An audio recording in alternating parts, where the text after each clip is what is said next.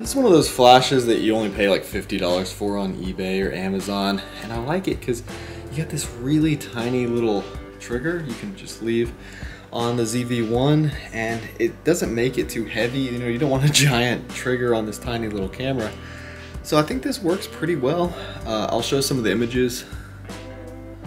So I was having a ton of fun shooting with this flash and this trigger on the ZV-1, and I'm filming on the ZV-1. We're using the ZV-1 audio right now. But the problem is the batteries fell out in the pool, so let's go get those. I had the image stabilization off in that last clip because product showcase was on for some reason.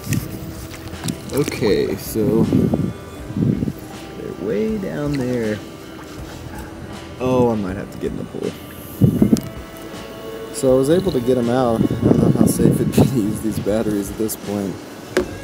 Good thing I have some extra batteries. Let's let them dry. Maybe it'll be.